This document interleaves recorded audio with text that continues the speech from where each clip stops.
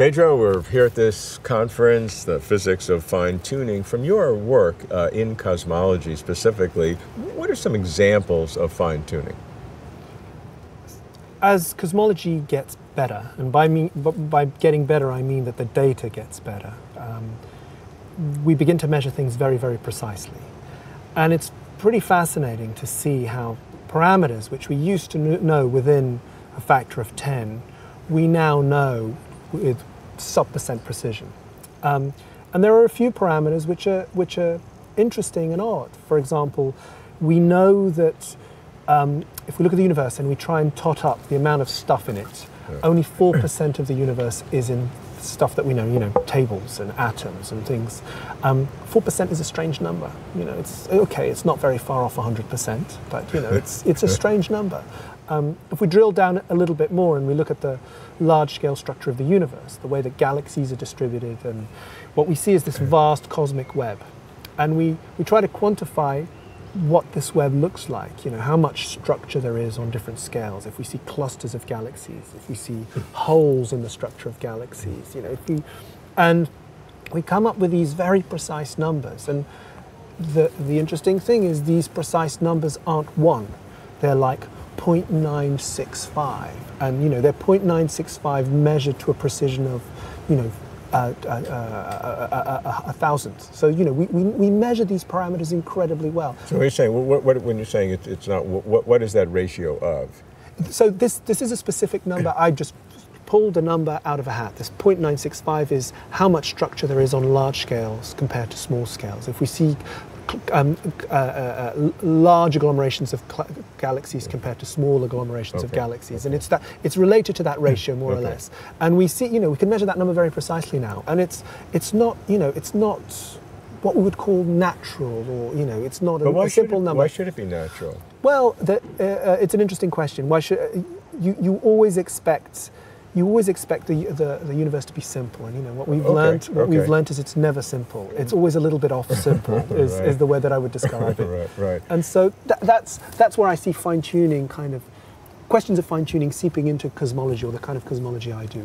Yeah. So let's understand that when you have there's a common number, 4% of the universe being composed of ordinary matter, 25% being so-called dark matter, which you've worked on, and the rest, near 70% or so, being so-called dark energy.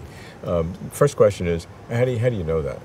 What we do is what modern cosmology does is it maps out the universe. It produces these mega maps of how things are distributed, and then it looks at how these things evolve in time. And it looks for markers in the universe. And from looking at these things, mapping out the universe, we can see how it's evolved. We can see how fast it was expanding in the past compared to today. Yeah. And we can actually map out the history of the expansion.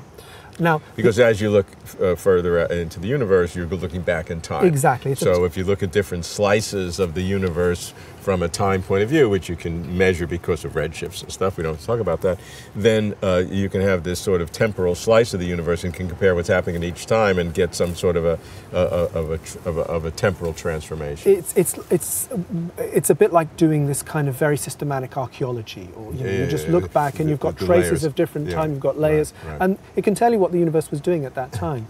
And you do that, and if you can figure out the expansion of the universe is driven by the stuff in the universe.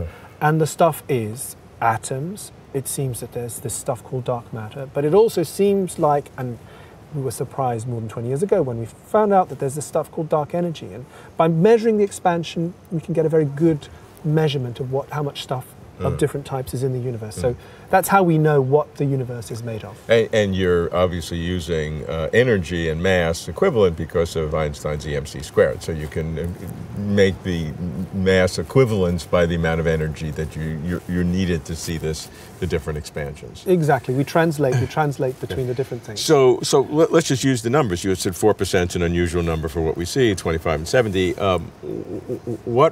What is the naturalness that you might have expected that this is not? So the naturalness that I might have expected, and if you were talking about 40 years ago, yeah.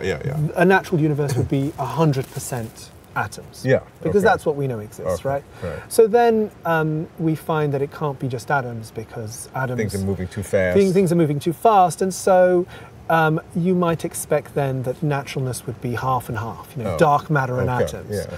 But, maybe that wouldn't be enough. Okay, so we concede and we say, all right, 10%, or, roughly 10 to 20% atoms. So there's an error factor, but balanced the dark matter. Yeah, I mean, that does seem natural. Exactly. But now we know that the universe is expanding in an odd way. The expansion of the universe is accelerating, and it turns out that neither dark matter nor atoms will let the universe accelerate. We have to postulate there's this an additional source of this acceleration. And it's not small. And it's not small, it's dark energy. And again, you might argue, well, it's all roughly, 75%, 25%, 5%. It's all, it's almost a third.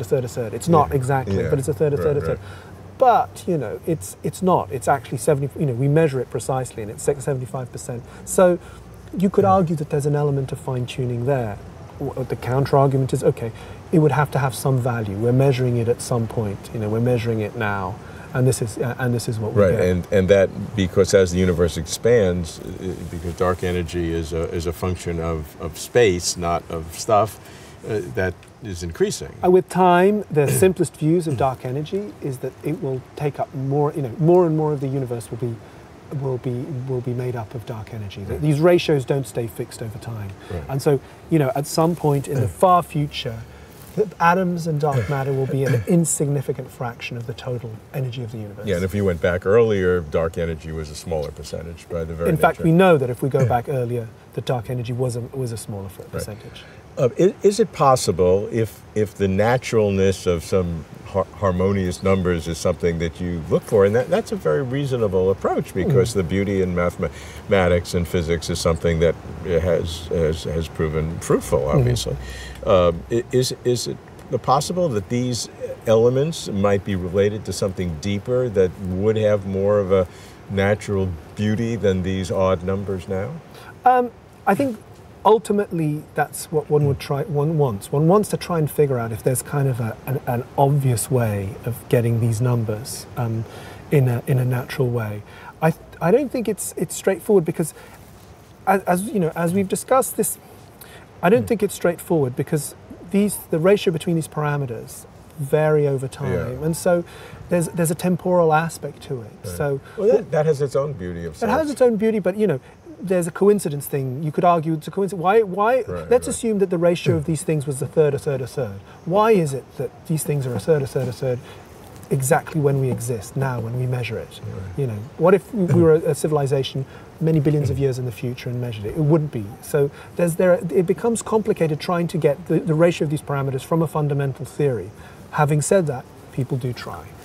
What about thoughts that maybe we don't understand gravity as well as we do, and maybe general relativity, which has been an area of your expertise, is somehow flawed at distances, and so what we're therefore inferring about dark energy, which is clearly an inference, is not correct? I think at the moment, testing gravity on the scales of cosmology is a really exciting field. For decades, for a century, we've basically taken Einstein's theory and just extrapolate it. And it's been hugely successful because we get roughly the right results. And every time it's been tested, it's been shown to be correct. Every time it's been tested, it's been shown to be beyond correct. The precision by which it's correct is always remarkable. But a case can be made that this is a huge extrapolation. Where it's been mostly tested is on small scales, on scales of the solar system, and we're extrapolating to cosmological scales, which is a little bit too far.